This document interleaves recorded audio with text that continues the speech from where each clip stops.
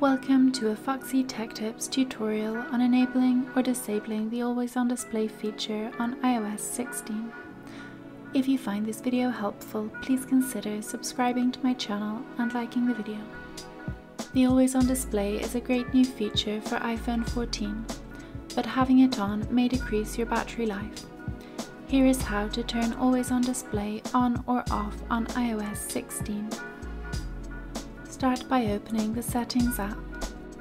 In Settings, scroll down and open Display and Brightness.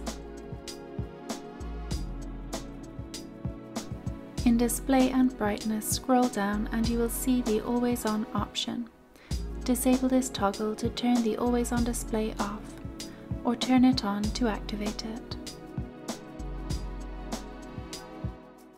And that draws an end to this tutorial.